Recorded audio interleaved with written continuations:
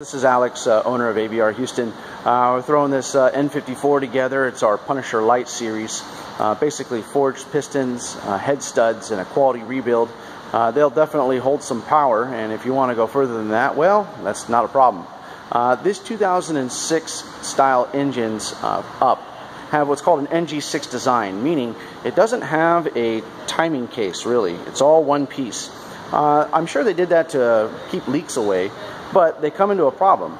Well, you've got to get the chains on the crankshaft. So what they did is they came up with this, and this is a hub. It's actually a hub out of our S55 M4, but it's the same system. And so they take this basically and cut it off the front of the crankshaft, and that will allow you to get it to come out. Now you can see that is the timing chain for the top of the engine, and this is our timing chain for the vacuum pump and the oil pump, but you got to get it on there. So like I said, they cut the front of the crankshaft off and they turn it into a stub, and that way you can remove it from the front of the engine so you can service it or repair or whatever you need to do. Problem is well, putting it back together again. Now this hub, you would think, would be keyed, but it's not. And you'd think that these would be splined, but they're not. So what do? Well, essentially they put a little washer, they call it a grip disc, and they put it in between each one of these. Depending on the model year, they may be a little bit different, but they put all these together, and then they use that big fat nut, and they essentially, well, pinch everything together and hope it stays tight. Now the N54 and N55 engines don't really have a problem, but well, that's the reason why this hub is out of our M4, because the timing chains have been slipping on the S55s. Now don't worry, we've got a design coming up. We're gonna have a permanent fix for it, but for the time being, the N54s still have to be torqued, and that's what this big fat bar is here. So what this bolt does is it torques to 100 Newton meters, and then it has to be turned 360 degrees. It's called a torque to yield. Now BMW's been using torque to yield for a long time, but it's very prevalent in the new engines, especially with all these aluminum bolts. So all these bolts are one-time use, and they have to be torqued and then yielded, meaning, well, we torque to, let's say, 10 Newton meters like this guy, and then we have to turn it 90 degrees. Or these guys, or this one, you have to torque to 10 Newton meters, I believe, and then turn 180 degrees. So that's the reason why I have little marks all over everything, to make sure that everything is torqued, because we can only do it one time.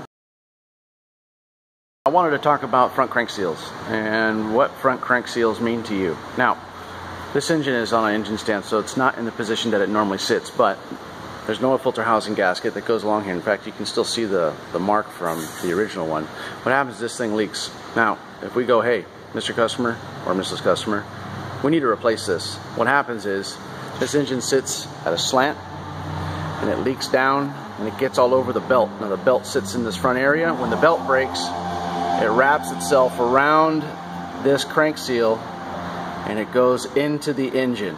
And you wouldn't believe it, but that guy, that timing chain, and the chain that's in front of it, well, there's a big harmonic balancer that sits on the face of this, and when it wraps itself around, it kind of just sucks it down to the center of this seal, and the seal gets compromised. The belt goes through there, and then the timing chain kind of acts like hungry hippos and sucks it into the engine.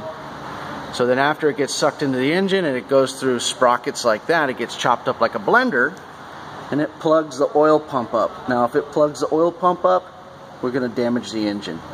So recommendations: an ounce of prevention is worth a pound of cure. So that crank seal gets damaged because of that oil filter housing, and if we don't take care of it, then we got to take the bottom of the engine apart and get all the belt material out of the engine. And we've pulled out handfuls of belt material out of an oil pan.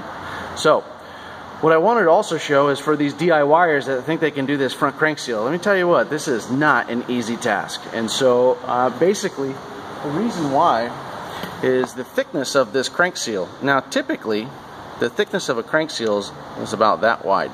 You can see how thick this is. One of the reasons why is this is a bed plate, that is the engine block. The bed plate and the block have no gasket in between it. There's a very small machined groove that goes along the perimeter of it, and it gets squeezed in through these little holes. And as it travels down and goes around, it gets squeezed out between the two edges. And that's where that groove is for, actually, is so the sealant can come out and that will complete the seal. But in order to remove it, typically the seal is damaged. Now, they've got a bolt system, and I'm going to pull it out of our little drawer here. They've got this, and what this does is it bolts to the crankshaft hub, and then you have these little sheet metal screws, and you screw it into the perimeter of the seal, and it's supposed to extract it. The problem is, though, the seal gets damaged. So the belt has destroyed it, and well, it has nothing to bite on. So we have this tool, and essentially it's just a really big screw. And it goes on there, and you screw it in, and when you screw it in there, it bites into the seal and it removes it. If you don't use something of that sort, partner, let me tell you what, you can damage this aluminum, you could damage the seal surface on this crank hub. Now, if you watched our other video on how hard it is for this to come out, which also involves timing and everything else, if you damage this crank seal riding surface, well, you're going to have another leak on your new seal. If you damage this outside diameter here, or you don't seal it correctly, you're going to have a leaking crank seal. So, the way this thing goes on is you're going to bolt a special tool on like this, and this will allow us to put a jig on.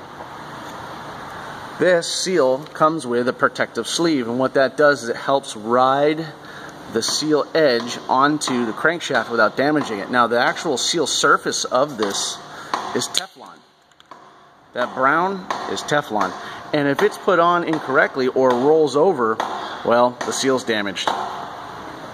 So after we get our hub assembly on there, we get the guy on there to slide on, we use a cup, kind of like this, and the cup will then press it in correctly and flat and evenly after we've installed our sealant on both sides on an engine that's been assembled. Now, this seal is going to go in dry because I have not put the bed plate sealant in, since this is a full motor build. So when I push the bed plate sealant through here, we'll see it ooze out on both sides, and the crankshaft seal will be replaced. Our hub adapter is installed onto the front of the crankshaft. Then this slides over the face of it and kind of locks itself on there. We have to orientate the groove to the crankshaft, to the block and bed plate groove, like that. And then we use a special tool to press it in. This guy goes on like this.